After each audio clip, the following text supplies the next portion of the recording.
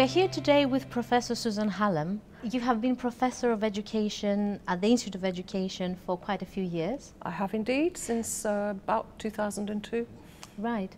And one of your main interests and fields of expertise is psychology of music. Absolutely. So what is the role of psychology of music in education?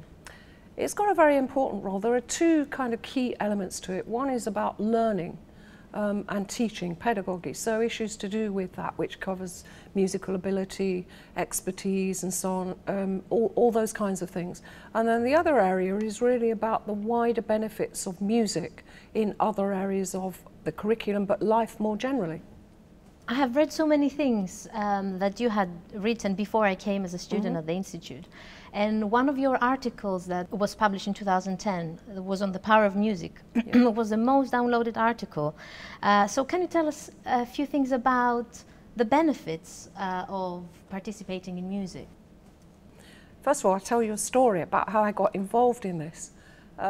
Most people have heard about the Mozart effect, and when that was sort of raging in America, you know, and everybody was buying CDs for their children to, you know, their babies to listen to and so on, the BBC had a program called Tomorrow's World, which is a science program, and they wanted to do an experiment which emulated the work that had been done in America on if you listen to 10 minutes of Mozart, it's going to improve your IQ.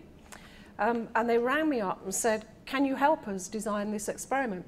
And in the end, we had something like 6,000 children in 300 schools, and they did one of three things. They either listened to 10 minutes of Mozart, or they listened to Blur, the pop group, on Radio 1, or they, unfortunate ones, got me talking about science experiments.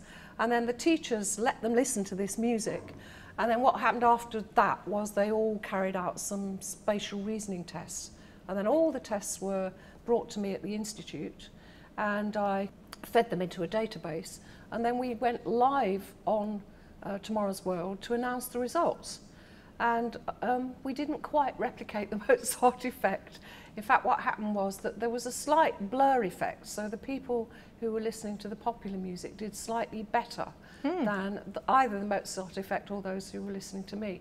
And that was my first engagement, really, with, you know, what music can do for you outside of music education. Right. And then after that, I got involved in all sorts of other things, which you're aware of, and the project we've been working on together now particularly focuses on music with older people. And how engagement in music supports the development of other skills like numeracy, literacy? Well, what the evidence shows is that initially, particularly with literacy, it's about the way that we process sound. And the way we process musical sound is the same as the way we process speech. And you as a singer know that anyway.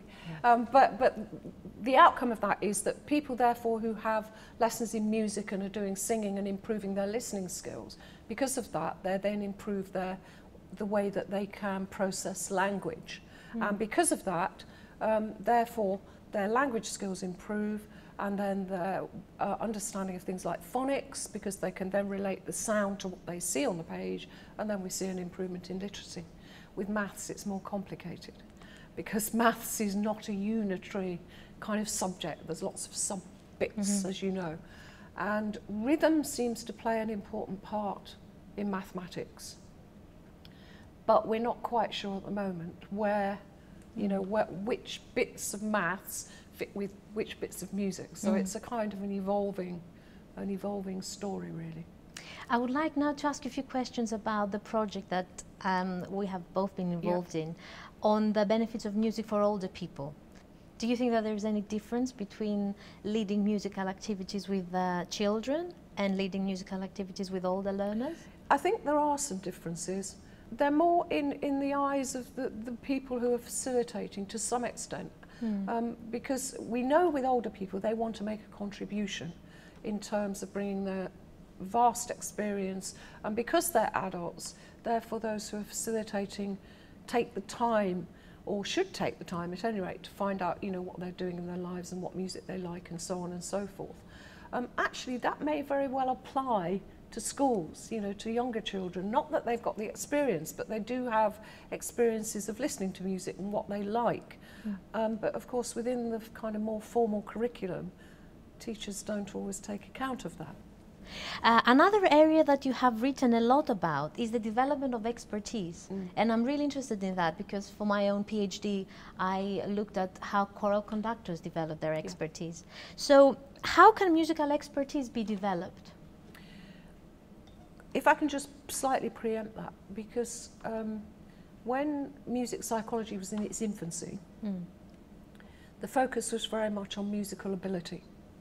And it paralleled the way that intelligence as a general concept was developed. So there was a lot of testing of IQ, and what those working in music psychology did was parallel that. So they developed their own tests for musical ability. And because I suppose resources were limited at the time for the number of people who could learn to play an instrument, what happened was these tests were then used in a blanket sort of way with a lot of children to identify those who had the best perception of music. So the tests were looking at things like, can you tell the difference between high and low notes? Can you identify the differences between different rhythms? And then the people who scored highly on those were the ones who were given the opportunities. Now, of course, again, you know, what's happened, we know that the more you engage with music, the better you get on with these tests anyway. So it's a bit of a kind of circular issue. But I think what has changed in music has been this huge recognition through the expertise paradigm that actually to do well in music, you have got to put in a lot of effort and time. And this has shifted the balance between thinking about musical ability as something that's innate, that you're born with, you have or haven't got, and actually what is required to develop high levels of expertise, which is time, effort, practice, getting feedback about what you're doing well, all those kinds of things which contribute. I don't think we've totally sorted out the argument about whether there are some things which you inherit, because it's almost impossible to untangle it. That's true. Isn't it? You know, It between where your experiences started and what you were born with. Because we know that, you know, infants in the womb can hear sound, and if their mother has played particular pieces of music a lot, then when they're born they recognise that. So, you know, that learning process, which is part of developing musical expertise, starts so early that to begin to untangle genetic as opposed to learning, I think is... I don't think it'll happen in my lifetime. Maybe in yours, maybe in yours. You have done so many research projects, you have written a lot of books, you have edited books with colleagues. What is the next step for you? I think that as you do research, what happens is, as you find things out, you also find out more that you don't know. So it's not so much going into particularly new avenues, it's kind of developing, you know, the areas where I've already done a lot of work. I mean, practicing is a good example. Because as I talked about the expertise paradigm, some of the early work done in that paradigm said it was very simple. The more practice you did, then the better you would be. And that actually it was a very linear kind of relationship. You know, it was really simple. So those who did more practice did better. Well, not all the evidence totally supported that. And so, because there were some people who achieved very similar levels of expertise, but some had done a lot more practice than others. So then you have to begin to untangle that. Well, is that because their practice is more effective in the time they're doing it? You know, do they work more efficiently and effectively? Is that part of the answer to that?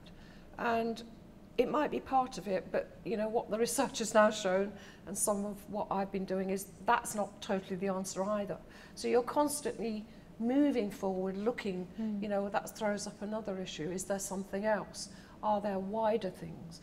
I mean, being a musician is not just about learning to play an instrument well, it's about being able to communicate with an audience.